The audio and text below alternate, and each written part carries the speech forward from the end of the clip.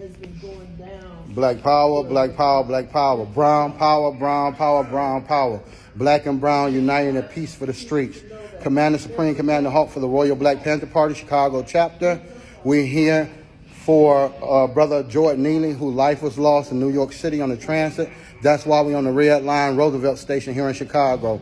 We're trying to show support at the same time, let the people know in the community they are not alone. We're here to make sure everybody make it home safe. We see the K9 unit right here. It's good to see them. But this is about us trying to save us. If one innocent life lost, it's like all of mankind is lost. If one innocent life is saved, it's like we have saved all of mankind. It's about us coming together, supporting the brother, but at the same time, letting the people know that anytime you put your hands on a man, you're asking for trouble. The only way you put your hands on the individual, if your life is threatened or your property is threatened, this brother did not threaten anyone. He was threatened. Because you are homeless and because you have mental health problems does not mean that's a sentence of death. So this man was killed. The guy should have been arrested for manslaughter, and we want to see the charges go through. That is right. That is right. And you know, we live in a small world. My cousin happened to be coming from Mexico, and he takes the train. He lives in New York, and he takes the train every day. And thanks to him, we have the truth on video. This video was filmed by my cousin. He's a reporter. And hopefully, you know, this thing paid for the assassination of our brother. Tell them who you are. I'm Chiltic, the regional commander of Los Berets. I'm in charge of several states on the east direction of the land. And with that, I want to pass the phone to Tio, Brother Tio. Yeah, Tio Hardeman here with representing Violence Interrupters. It's an honor to be standing here. So I'm out here just advocating, speaking up for Brother Jordan Neely.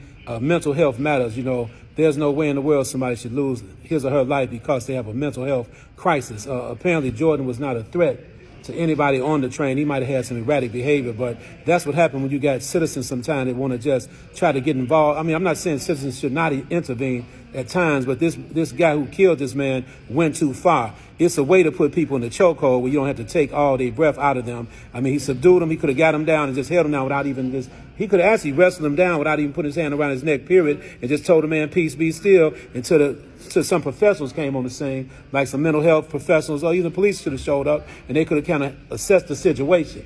But instead, and then Jordan's mother was killed, what I'm finding out, a few years before that, right? No, Jordan's mother was killed when he was 14. When he was 14, she was killed. So he had some trauma going on, in his own life. So we just here speaking up in his spirit for the brother, you know, because it was unfortunate, you know. So that's the only thing I have to say today. I'm glad to be here because a lot of times, you know, I have to take out a moment in my life to represent, you know, if not all the time, because that's our job. Speak up for the voiceless people. But once again, let me show a picture of this here. Once again, is it back there? I have to flip the screen, right? You know, show the picture. I ain't gonna worry about it. Okay, anyway, when you all look at the picture of what happened to my man, the guy actually had him in a chokehold. They say, I mean, I wasn't there, but about 14, 15 minutes. You know, George Floyd was, the man had his knee on his neck for 9 minutes, almost 9 minutes. But 15 minutes in a chokehold, you're gonna die twice. You would die twice in a chokehold for 15 minutes, trust and believe me. So that's the brother. So we just here saluting this brother, okay? And then these are the two guys that was holding him down. Yeah. You died twice in that west side. Oh, you're doing a video. Hi. Hi, I'm Carolyn Ruff, Black Lives Matter, Women Are Safe. I am so glad to be out here. I'm glad that my brothers are out here standing with me because we are all in this together. What happened to Jordan could happen here in Chicago. You know, so we are bringing awareness that we love our people. We don't want the same thing happen here that happened in New York. So we are going to continue to come out here. We're going to continue to bring awareness. We're going to continue to help the homeless because mental health matters. And we want people to know that mental health matters. And you can't take something like what happened to Jordan. You can't take that and kill a person because of the fact that he was saying that he wanted something to eat. He was hollowing out for help, you know, but you're going to take it upon yourself to kill him for no reason. And then you're saying that you're protecting the other passengers, which he wasn't really causing a threat to anyone. So I don't understand why you tackled him to the floor. I don't understand that, you know. And then 2 other guys, they need to be convicted too, or indicted and then convicted, because they were holding his legs, they were holding his arms, so he could not move. And Jordan kept kicking one of his legs out as if to say, "You're choking me. You're choking me." But they didn't stop. They had Daniel Penny had him in a chokehold for 15 minutes. That's more than George Floyd was in a chokehold. 15 minutes. And like my brother said, you could die twice. It don't take 3 minutes to put you to sleep. Thank you.